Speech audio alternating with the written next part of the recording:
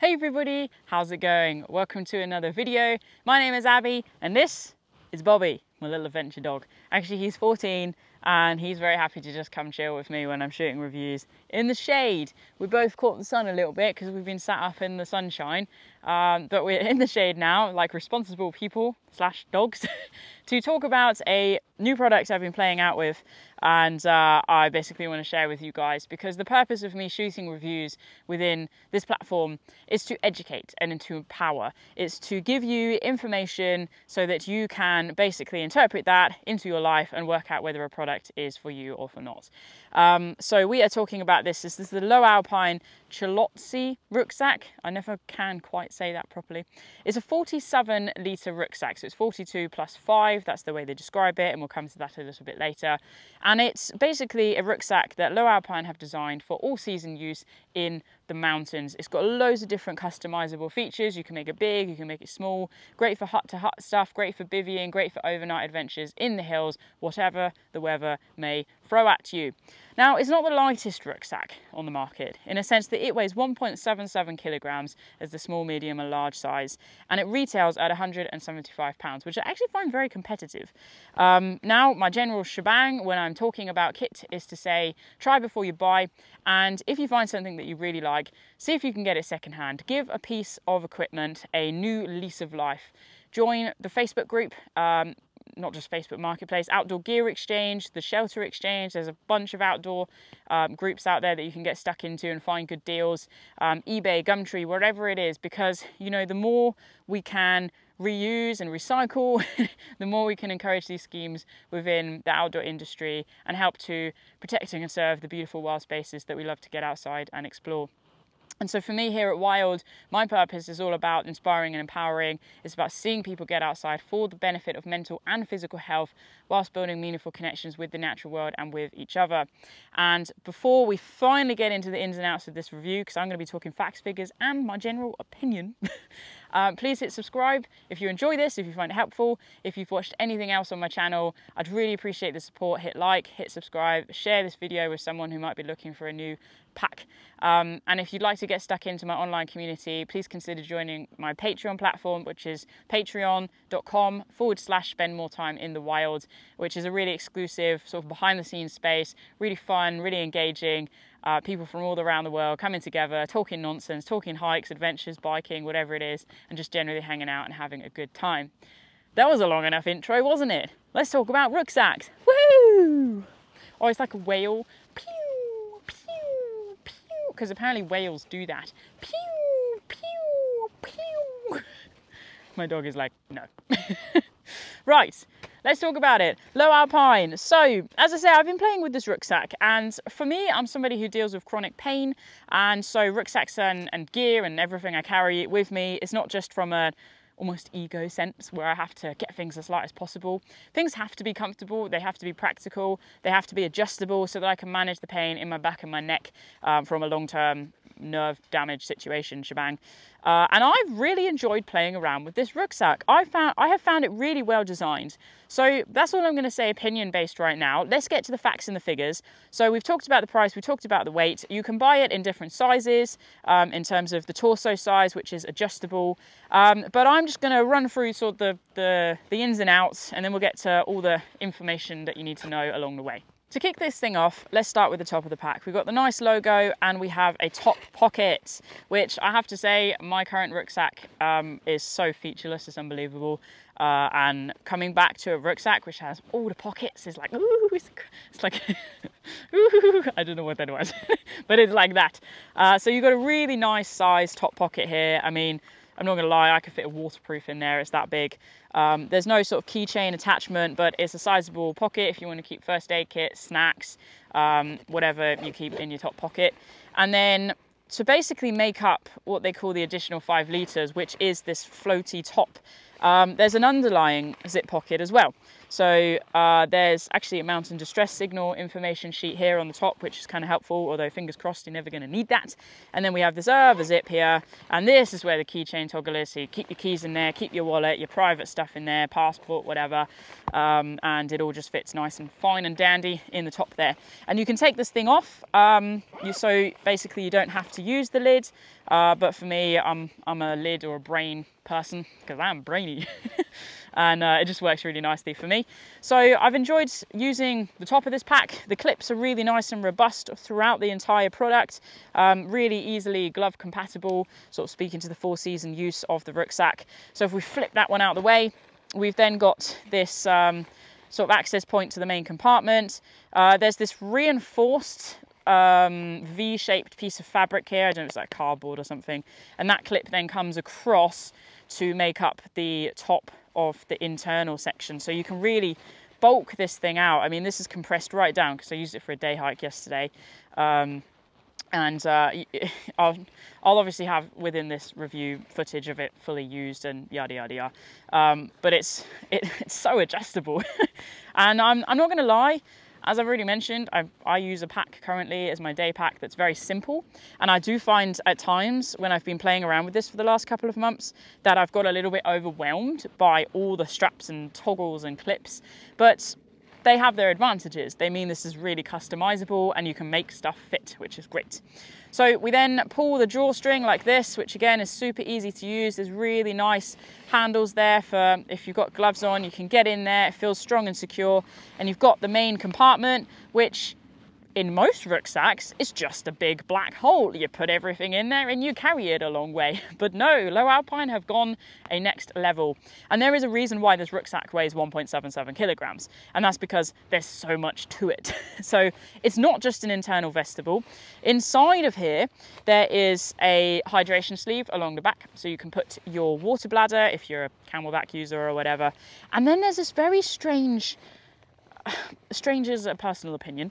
It could be helpful. I've just not quite got on with it yet. Flap of fabric. I mean, you can see it here, which is zipped, and we'll get to it in a minute. But essentially, it allows you to divide the rucksack into main compartment and bottom compartment. And I find that quite an old school system, actually. I sort of remember that from the D&V days. I got kicked off D&V, so I can't speak too much from experience. But when you've got your sort of bulky rucksack and you keep your sleeping bag in the bottom, and it's protected by another layer from everything else, and I just find it interesting. I mean, it is weird because I'm not used to it, but it's also perhaps interesting is a better word. So that's for the main compartment, and I'll show you that from a different angle in a minute. We then have on the front this front pocket, all with this really nice, strong, thick weaved denier fabric. We'll come to the fabric in a minute. It's got a couple of little mesh bits on the side. See my hand there, so that makes it nice and stretchy, and it's sizable actually. Again, you can adjust that here with the side strap, so you can really make that pull out if you want to, particularly when your pack is actually properly full. So it's a good size space. If you sort of think at the bottom, the average width of a water bottle kind of fits in there. It sort of is a V-shaped in terms of the space that it creates. But yeah, I quite like that, and I find the reinforced fabric that they've got as another cardboardy piece here kind of again interesting interesting situation. I can see why they've done it, but I have to say, whilst there is an incorporated rain cover in this rucksack, we'll come to that in a minute, it sort of just creates a bucket. That's sort of what I found when I've been out in the rain. There's a little drain hole at the bottom. You see my finger sticking out there. Hello, that's a bit weird, isn't it? But yeah, it does create a bit of a bucket. Whereas I feel like if it wasn't reinforced, it would pull closer to the main product and then perhaps protect things a little bit more, because this fabric is good stuff. So that's my little thought there anyway. The opinion keeps coming out. So maybe this is just going to be a bit of an all-in-one kind of review. So if I pull this tight, on these side straps, you've actually got the walking pole attachments. So you stick your pole in there. It's a little bit fiddly, actually. It's probably the most fiddly thing out of the main pack experience, I would say. So your walking poles slide in there, and then you can loop them in at the bottom here with these other toggles, which is quite nice. And then sticking to the theme of the front of the rucksack, you can see here, we have many, many zips. Now there is a zip here, if I show you, that essentially allows you, well, yeah, it allows you to get, hang on, if I unclip it all, see what I mean? I'm already getting overwhelmed.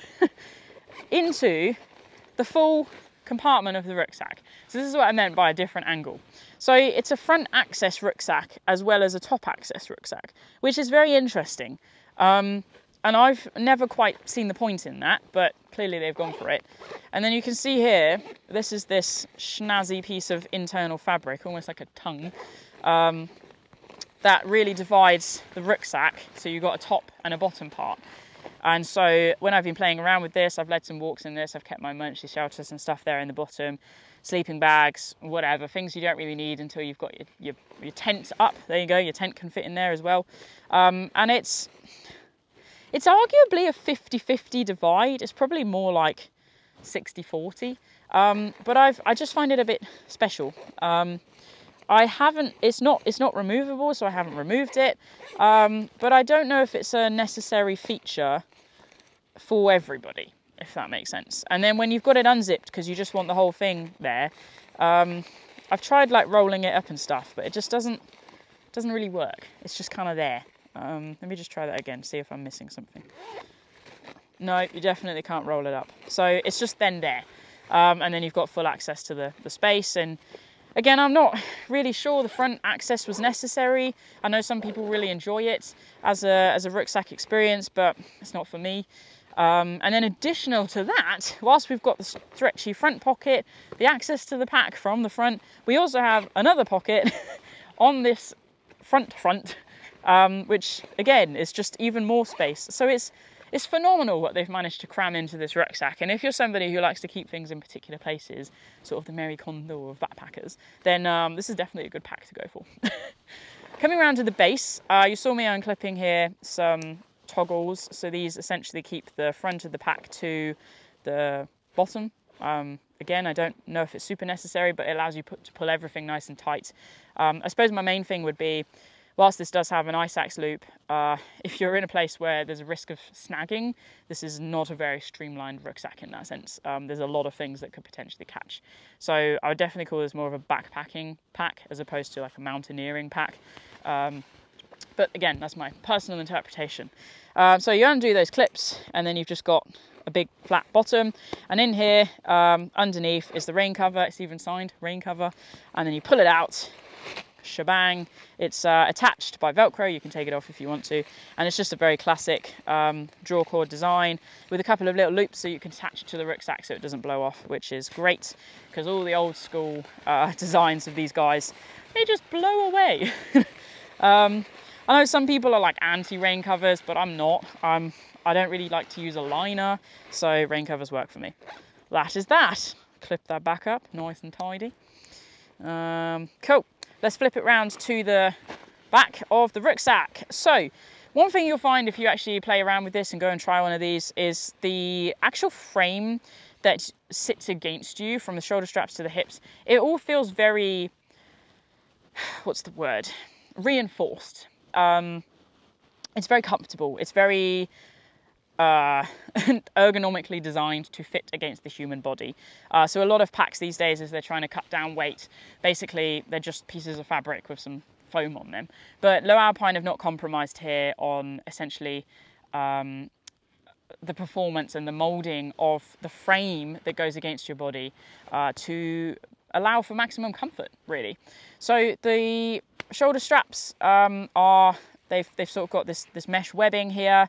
They've got sternum straps which you can move higher or lower depending on your shape, whether you're male or female. And there's no pockets on the shoulder straps, but that's not a problem for me. I don't use them anyway. We've then got the hip belts, which is non-removable, so it's fully attached to the pack.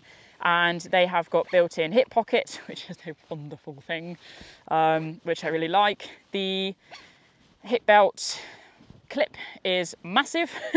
Good old school chunky clip to put around you, which is again really easy to use with your gloves. And then the back itself is actually adjustable. So it's Velcro essentially. So you can slide it up, slide it down.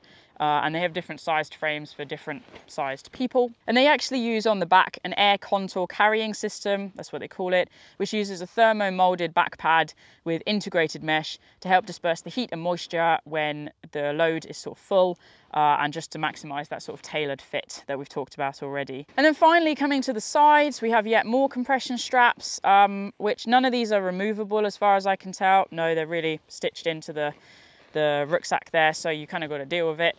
We've got some water bottle pockets I have to say I haven't got on with those too well because I just find them a little bit too high for me. So when I'm trying to reach to get my bottle, it's just that bit too much of a stretch. So I think they could have been slightly shallower, but that's just me. I'm 5'7", I'm a wee human.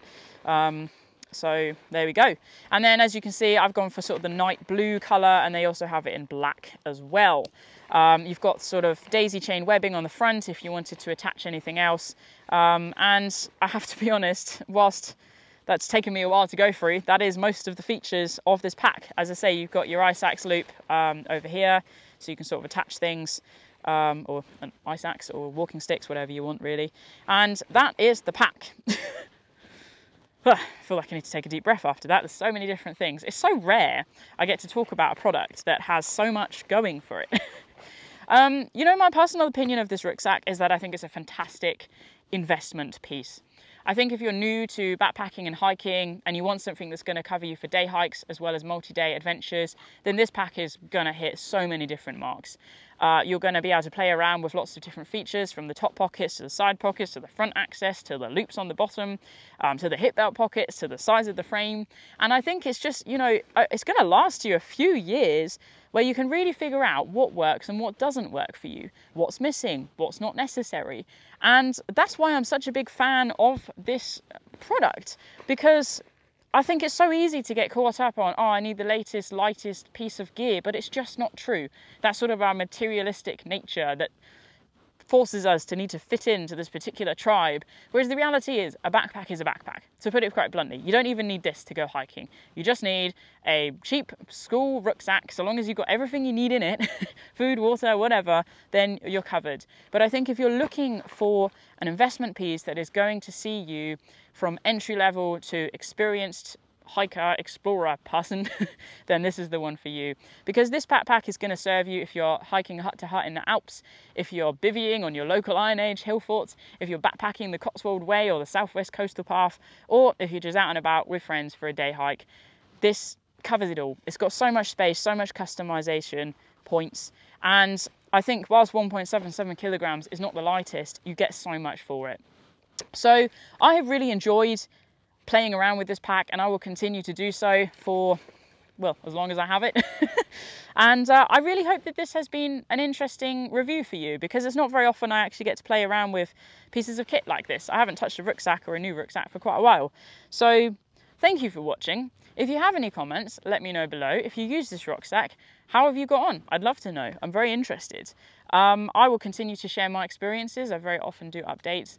And I want to just say thank you for hanging out with me right now, because I really enjoy your company.